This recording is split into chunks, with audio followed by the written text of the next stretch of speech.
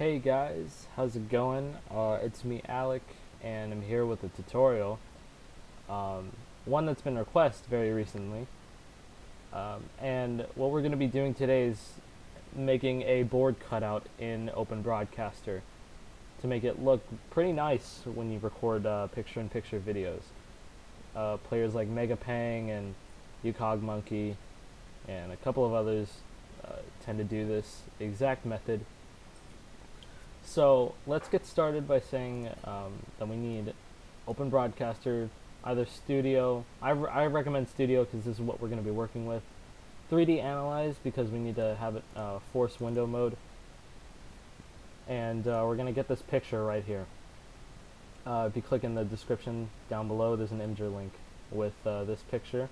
We're going to need it in a little bit. It's just an alpha of the board and the score and the rock meter.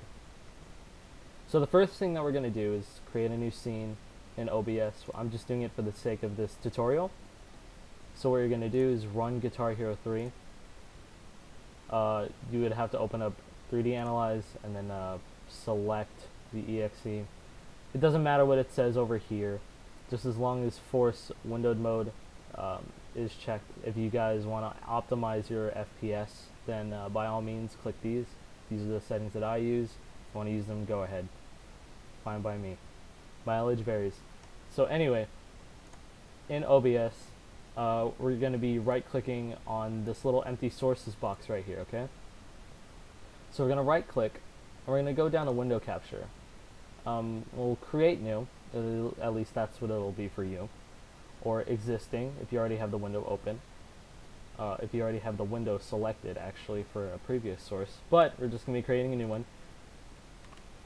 So, you're going to see here, when you click Window, Capture, Guitar Hero 3 will come up because we forced it in window mode.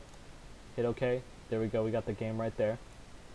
And then we're going to add our webcam video capture device right here. I already have it in another source, so if not, then your video capture device will pop up. So hit OK. So there I am on the screen right here. Hi. So what we do here now is put the window capture on top. So we can click this little arrow right here, move it up, and just for demonstration purposes, I'll load up a song.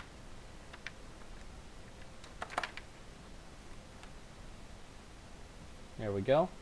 Okay, we're just going to pause it right there and tab out. And then we're going to right click on the window capture. Make sure this is highlighted, right click it. And we're going to hit filters. Now we're going to have this little, this big old box right here called effect filters. We're going to right click on it, hit add, select color key. You name it whatever you want, doesn't matter, it's just a name. Key color type.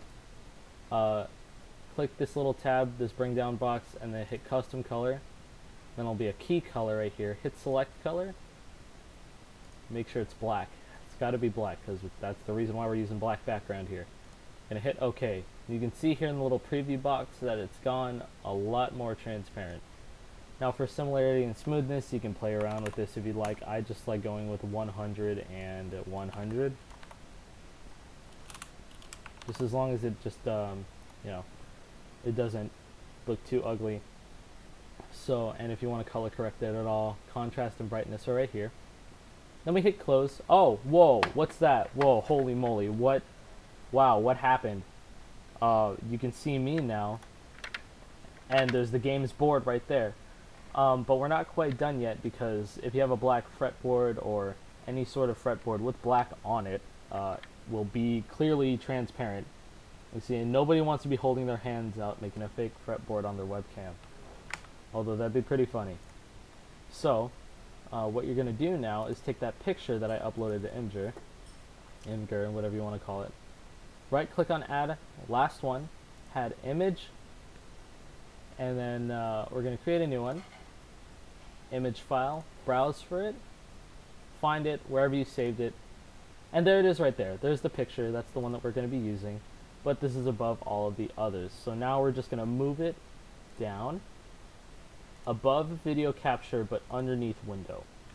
So then that way it creates it creates like a little board and a little alpha, so that it looks like there's a board on the screen, or there's a board right in front of you, and it looks good. Streamers tend to do this because, well, it looks nicer. But there you go. I hope that answers everybody's questions about anything regarding how I make my videos, how Megapang makes his videos, how UcogMonkey makes his videos. If you just want a nicer PiP. So yeah, there's that. Thanks for watching. Have a good day.